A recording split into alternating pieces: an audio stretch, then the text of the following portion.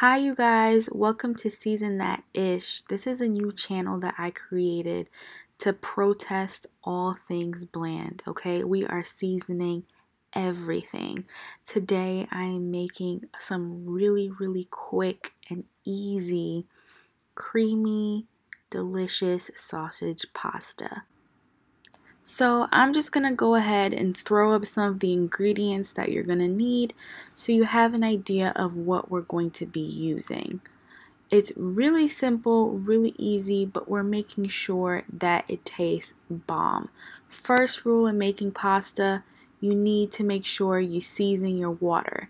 So you need to put a generous amount of salt into that boiling pasta water.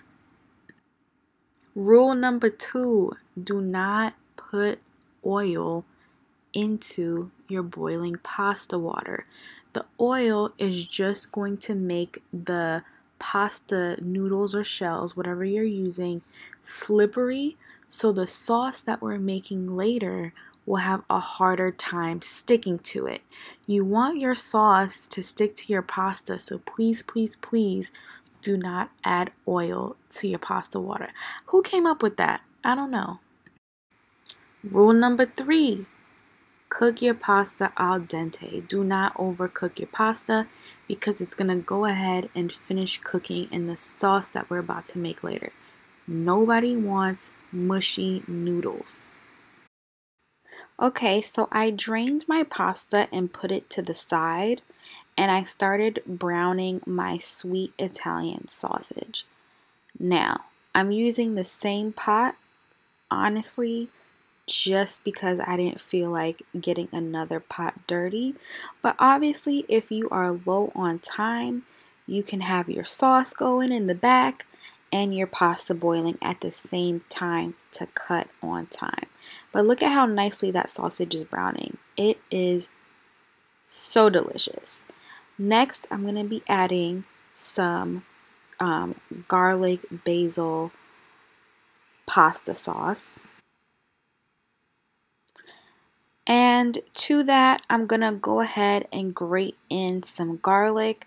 There's already a little garlic in the pasta sauce, but we want more flavor, and I also just don't trust the amount of garlic flavor that's in there. So we're adding our own. The next thing I'm going to do is add in about half the amount of evaporated milk to pasta sauce. Next up, I'm going to go ahead and add a little bit of chicken seasoning, some paprika, and some Italian seasoning. I'm going to mix that all up, bring it up to show you, and pretty much what I'm going to do is let this simmer for a while and let the sauce thicken up because we want some thick sauce on our pasta, okay?